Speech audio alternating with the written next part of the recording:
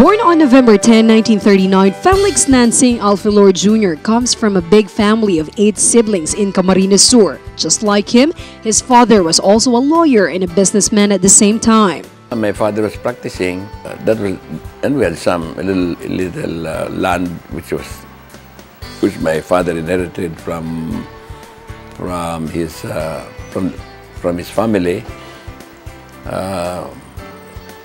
and then.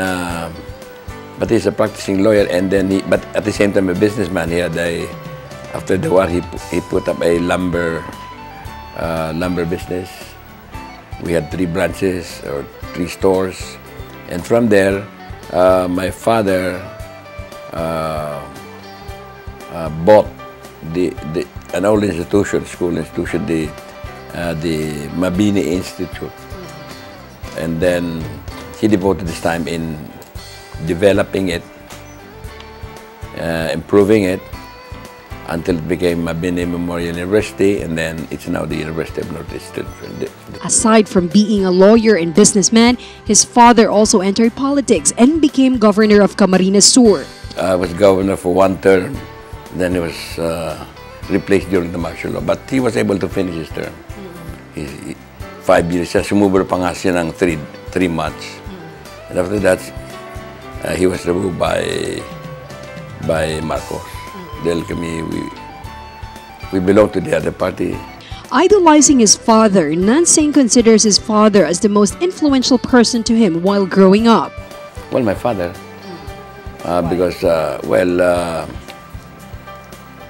yun nga, I had to follow his footsteps. Being a lawyer, he was a lawyer himself. He also finished law in UP.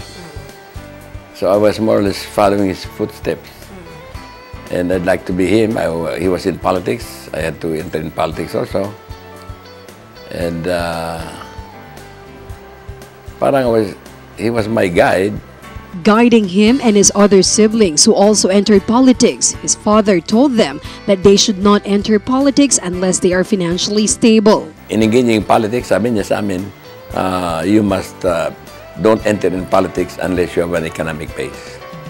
Sabi niya sa amin, you cannot depend on your position for your maintenance and for your needs in the family. So he made it a point that we should never engage in unless we have an economic base, meaning to say a business of our own which we can, from where we can get our wherewithal and our yung daily needs of the family, so that basically so that we will not have to get it from the government to maintain our family. Growing up, Nancing has one memory that he will never forget. It was when he encountered a near-death experience. He was about 7 years old then, and he fell from the tree he was climbing when the trunk snapped and broke. Nancing fell on the roots of the tree, hitting his body hard, particularly near the chest area. Nawalan akong malay noon. Dahil doon, biglang tumama ito. And naalala ko na para bang sa labas na ako ng katawan ko, nakita ko yung sarili ko, ginaganon ako nung servant namin. Pagkatapos, after a while, nagising din ako. Doon sa loob ng katawan ko. Para bang, I would say na nawalan ako ng baka namatay ako dahil sa labas, para sa labas na ako eh. Nakita ko yung sarili, ginaganyan. Pagkatapos, then I woke up. Yun ang, kaya magsimula no, mayroon akong palpitation. Yun ang, even during the college days ko in 1954. Pupunta na ako sa Dr. Del, yun nga, faster palpitation, pagkatapos, but something with the heart.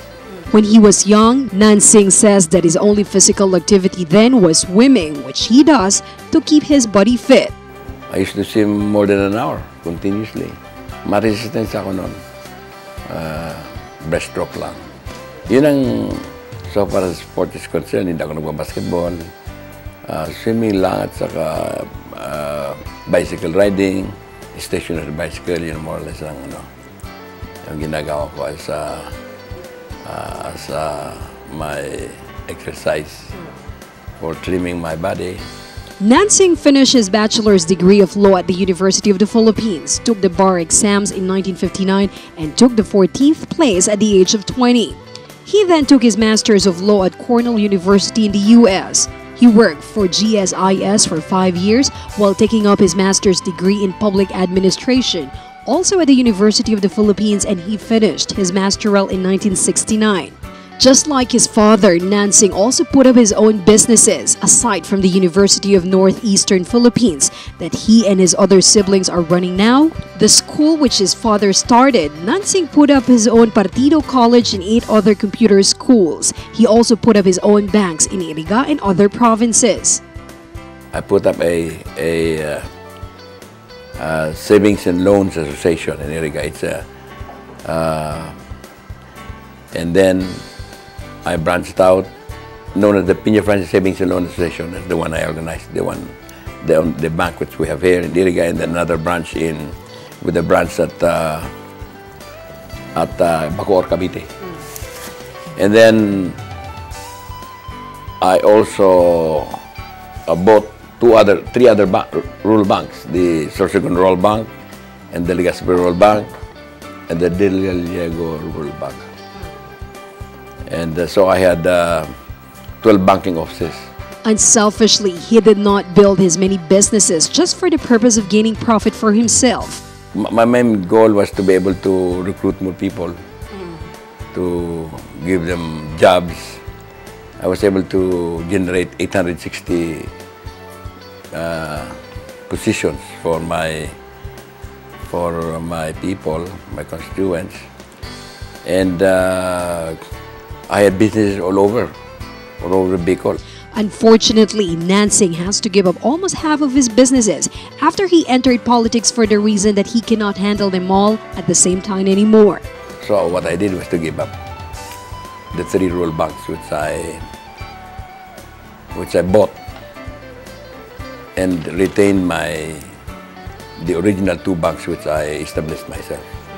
The Piña Francis Savings and Loan Association, which is a thrift bank, and which is at present existing even at this moment. Yun ang, of the business that I had at that time, 35, yung bank ko, I had to give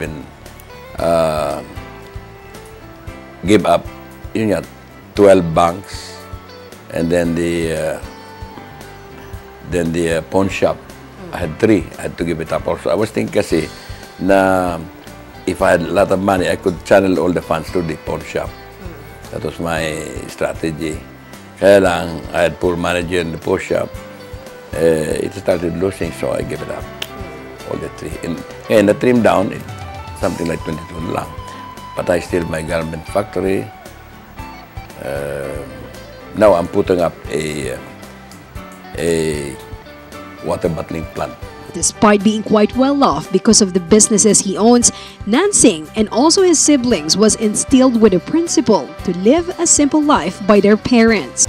Kami, we always live within our means. Talaga yun.